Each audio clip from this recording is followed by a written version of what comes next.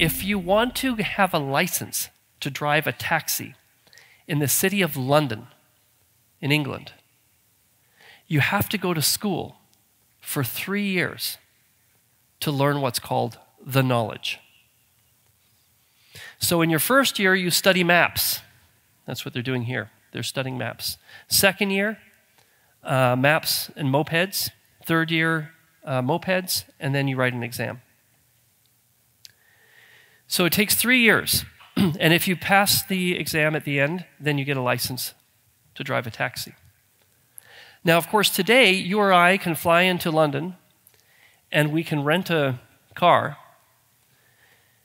And even if we've never been to the city of London, we can navigate the city as well as a pro. So, for example, if you're asked to drive from the Churchill War Rooms to the Royal Botanical Gardens, you and I can drive that, navigate with a navigational AI just as well as a person who's been to school for 3 years. Right? The navigational AI predicts the best route between one point and another.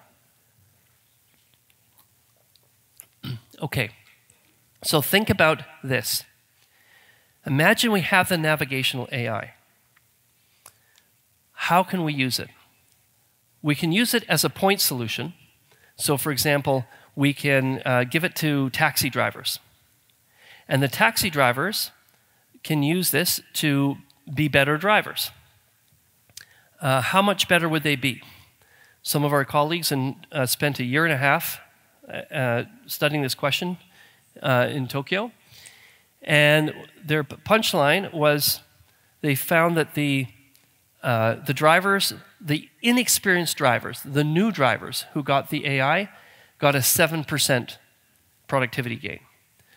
The more high-skilled drivers got a 0% gain. They already were very good at knowing how to navigate the city.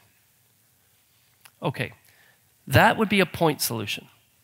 Okay, so the rest of the taxi system stays the same, and we just increase, we drop in a prediction tool for the driver, but the rest of the taxi system stays the same. That's point solution. That's a point solution. The system solution, I picked this because everybody here knows it. Everyone's seen the system level solution. There's many different companies that do this. In the United States, the predominant one is Uber.